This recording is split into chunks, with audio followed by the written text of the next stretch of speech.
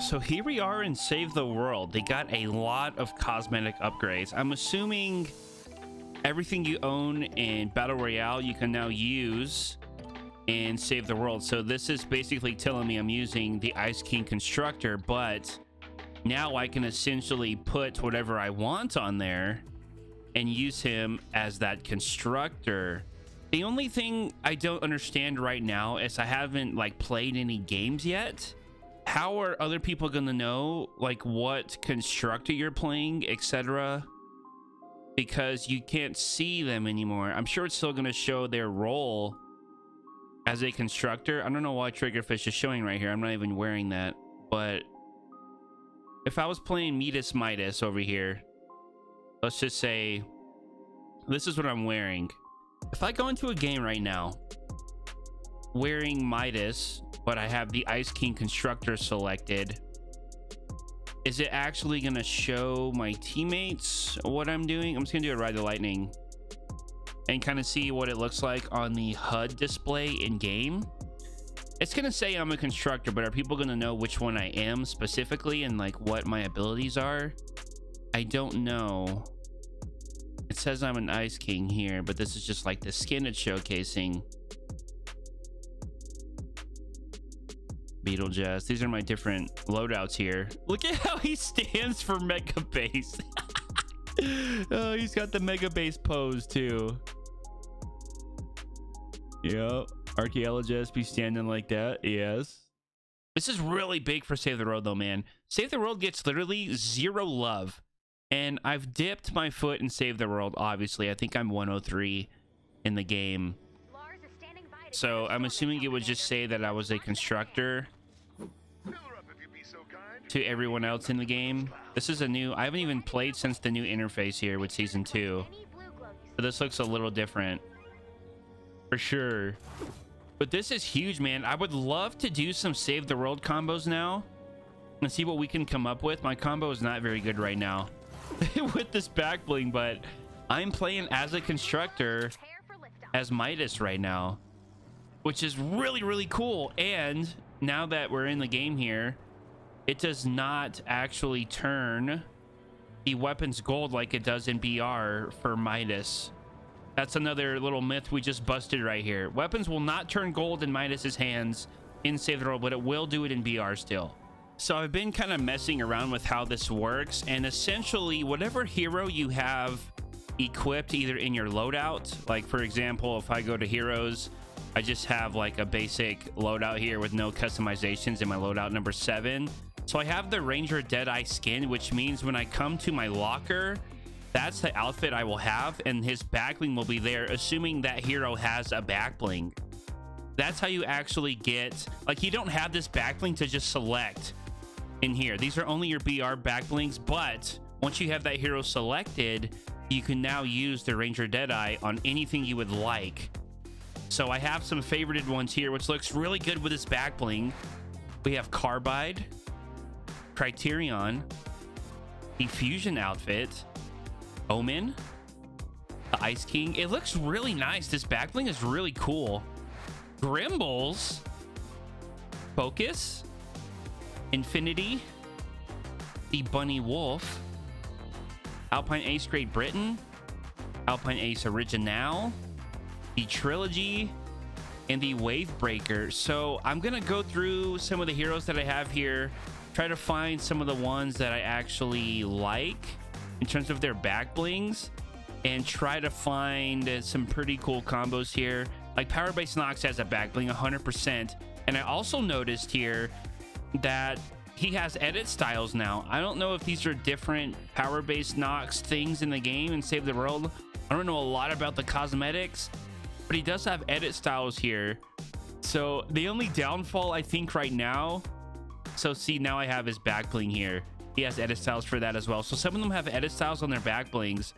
I don't think the back blings scale to the outfit you're wearing. So let me find a really small character. That thing looks ginormous on her. I don't think they actually scale to the character like they do in BR for like male and female, but we could find some pretty interesting combos here with the Save the World back blings. And I'm, like I said, I'm super happy for Save the World players that are super dedicated to Save the World only. Obviously, I don't play a lot of Save the World, but this is really giving them a lot more flexibility, and it'll just make the game feel fresh, I guess you could say. It'll make it feel fresh for them because it's something different that they can visually see in the game. So we have Machinist Harper here. Her back bling is pretty aggressive looking. Look at this one. Ooh, I kind of like that one. I kind of like this one though. We don't have anything like that in BR that's like super rustic looking. Her edit styles. Ooh, she has some different ones with the goggles on. Nice. Legendary, epic, rare. So it goes off of their rarities for her excuse me, her actual colors. So with her back bling here, I'm thinking Flytrap actually is not the worst. Wow, there's so much you could do now in Save the World. I might just have to dedicate like a whole video to Save the World combos now. That looks great. That looks pretty decent. Yes, please. Those look really good. This is exciting, dude. That looks 10 out of 10, dude. That looks really good. 10 out of 10. Wow. But this is huge. Like, cosmetics are literally what make Fortnite so successful, with being able to put out their tournament winnings and everything for people, and there's huge cash prizes. It's all from cosmetics, and I don't think people understand cosmetics keep the game alive. That's how Fortnite is so successful and so profitable, is from their cosmetics in the game. And I think that they implementing this into Save the World, they're just going to make more money now, because now Save the World players are going to want to use something in Save the World, which is a really good business strategy for Save the World now, because now they can use what they buy in PR and Save the World. Not only the weapon wraps and the harvesting tools now, but now the actual outfits as well, and back blings. Like, if I want to put a back bling, for example, on a skin that you wouldn't normally be able to, which is like anything here, Ranger Deadeye, we'll just use again for an example. I can put any back bling I want for my BR locker now on him as well, which is huge. I'm not really sure what I would wear on him. My man's wearing some blue jeans, maybe some blue, maybe some white for his kicks. How about Ignition, hot and fresh out yo kitchen with his white shoes? I'm just saying, man, Fortnite's gonna make more money now, and I don't know why it took so long to kind of implement this. No, it doesn't match at all, but it's a stretch. But this is really huge. This looks like it's to scale on him. The constructor back blings though do not look to scale. I'm just gonna choose somebody that I don't have leveled up, which I'm assuming has a back bling in the game. I'm assuming he would have a back bling. I'm just saying. So I'm gonna equip him and see if it gives me the option for his back bling.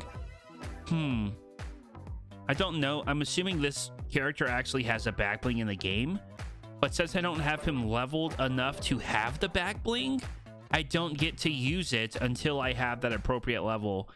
Master Grenadier Ramirez here. So I don't actually have her back bling right now because she's not a high enough level that I've leveled her up to. Master. Here she is. So I know she has a back bling, but I'm gonna come over to my locker now, and it's gonna say, okay, since you don't have the back bling unlocked yet, you can't use her. So I'm gonna actually upgrade her real quick. Where's she at? I just had her. I think I have enough drop her rain and stuff. Let's evolve her. I should get the back bling on the 3-star. So now I have her back bling, which looks like this. Okay, very cool. Now if I go to my locker, I should be able to have her back bling to use for combos and Save the World. So that's how it works, guys. Whatever hero you have equipped, like basically in your loadout, is going to be the one that shows up in your locker. So I can't change her right now. Like if I wanted to change like to a different hero, I can't do it right here.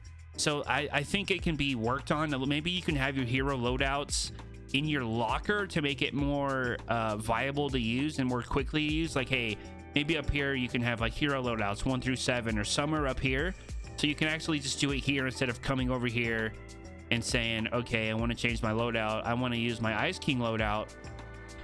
And since I want to edit my Ice King, I have to actually have him equipped in my hero loadout there. And then I can edit my Ice King and have him be whatever I want to actually use him in the game. So I think there's a lot of things they can also improve, but this is a really good jump in the right direction.